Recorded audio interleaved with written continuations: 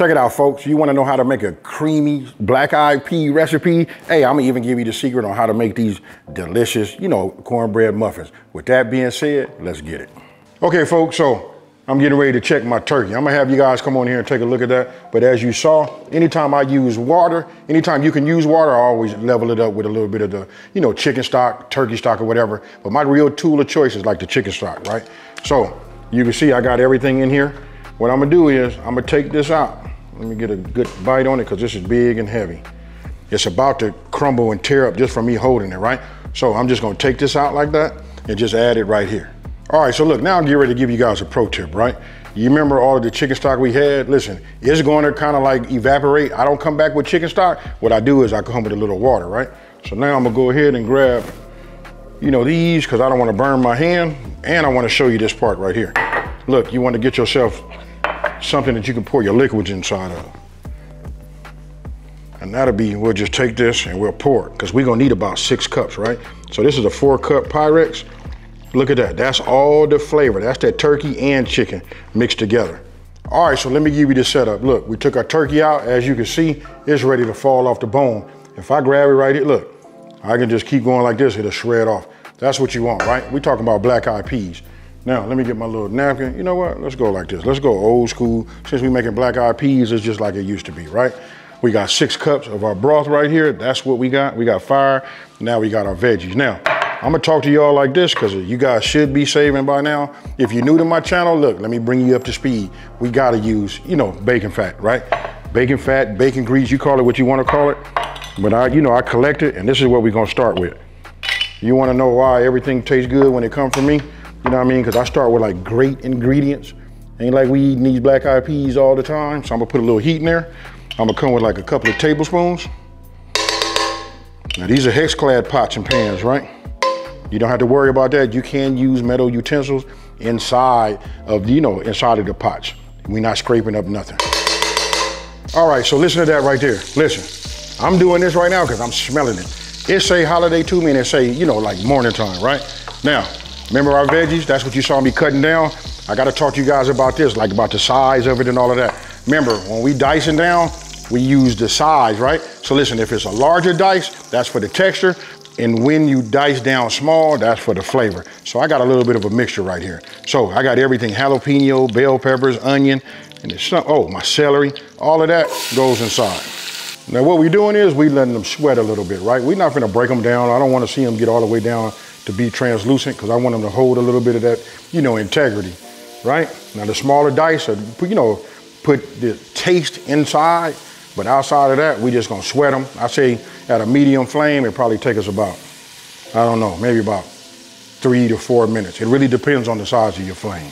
Okay, now look, I'm gonna give up some of my trade secrets, right? Now we started with, everybody know about the bacon fat, right? The bacon grease and all of that. We got that in there and we sweating, but I'm gonna go ahead and add a little butter just to raise up the flavor just a little bit.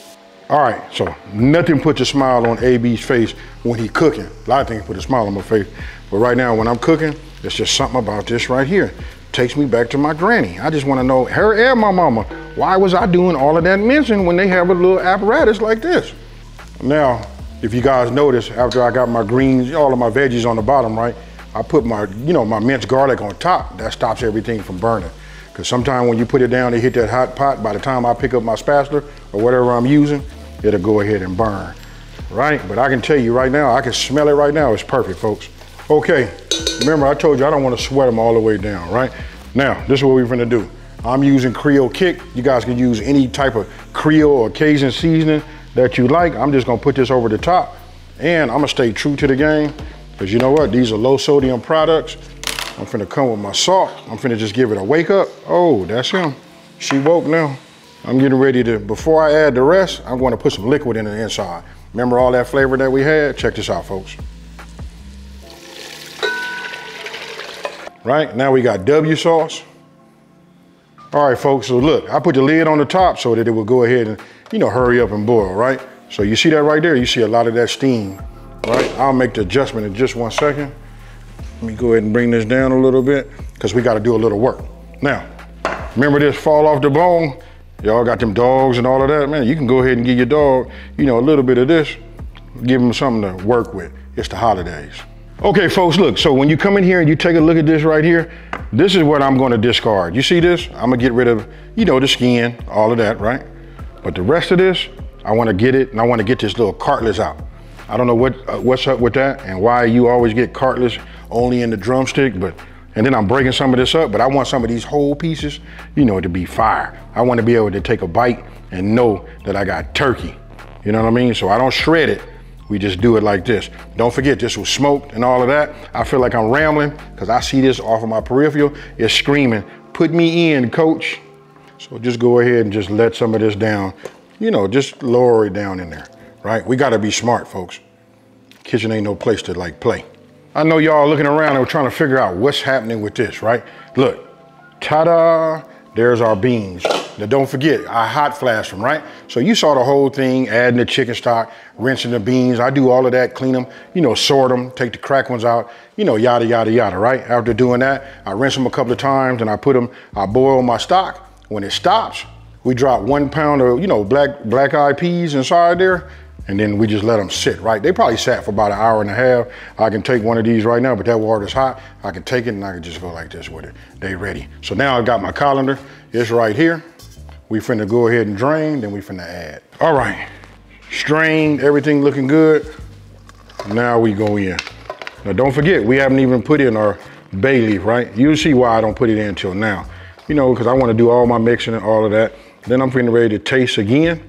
You know what I mean? Just to see if we good, right? So if you get in here and look at that right there, uh-oh, folks. We finna cook this down and we finna make some magic. I'm gonna drop this in here like that. We're gonna bring it to a boil. I'm gonna set it back down to a simmer and we're gonna let it simmer for about 1 hour. Okay, folks, it's been an hour, probably about 1 hour and 10 minutes, right?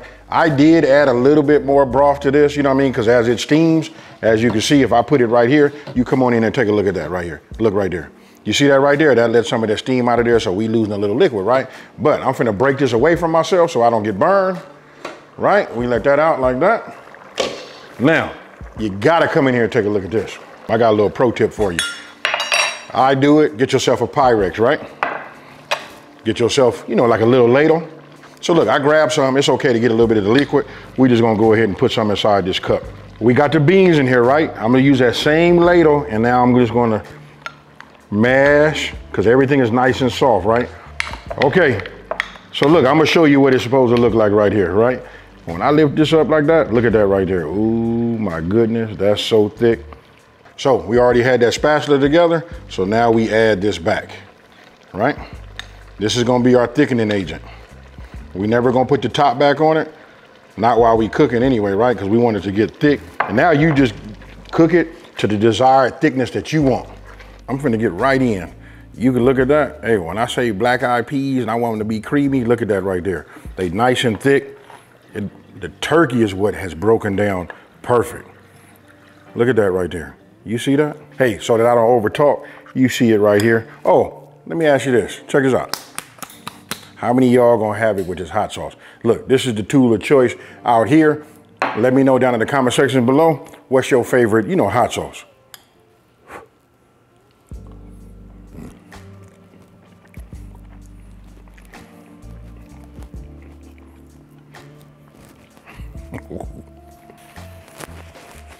Now, keeping it 100 with you guys out there, this right here is fire. It doesn't need nothing. You know why? Because we tasted as we went and we didn't have to really make no adjustments. But as you were tasting, you might want to add yourself some more Creole or Cajun seasoning to it.